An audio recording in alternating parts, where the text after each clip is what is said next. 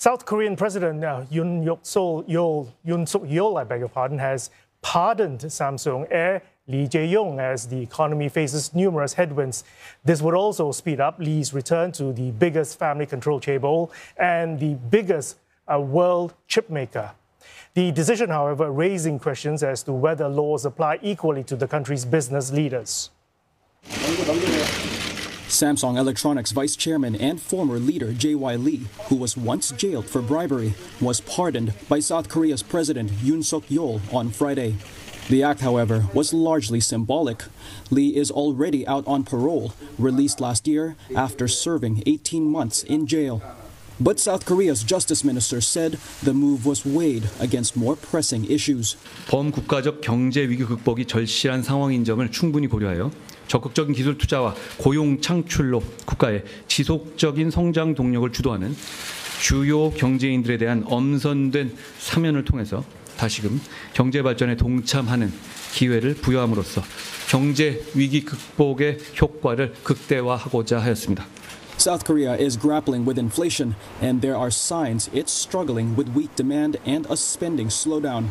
It's also heavily dependent on tech and exports, and Samsung is by far the biggest of the country's conglomerates, as well as the biggest maker of smartphones and memory chips in the world.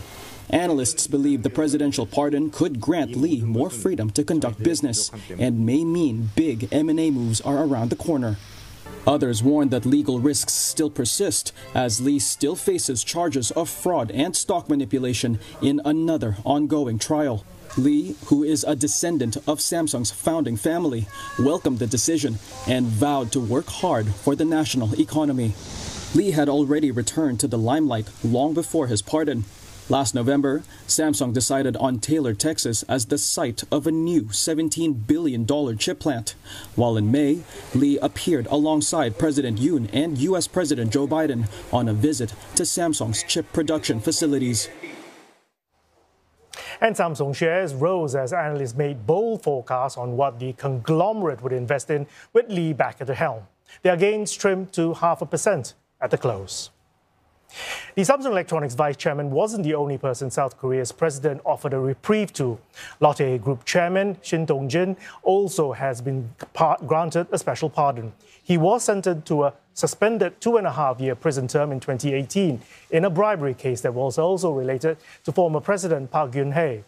2 other top business leaders have been pardoned too. Now, South Korean presidents usually grant special pardons in commemoration of national holidays. These latest ones continue the country's long tradition of freeing business leaders convicted of corruption on economic grounds. But some analysts say that pardons simply allow major businessmen to feel they don't have to follow the same legal norms as the rest of society. President Yoon pardoned nearly 1,700 people, including prisoners with terminal illnesses and those near their end of sentences.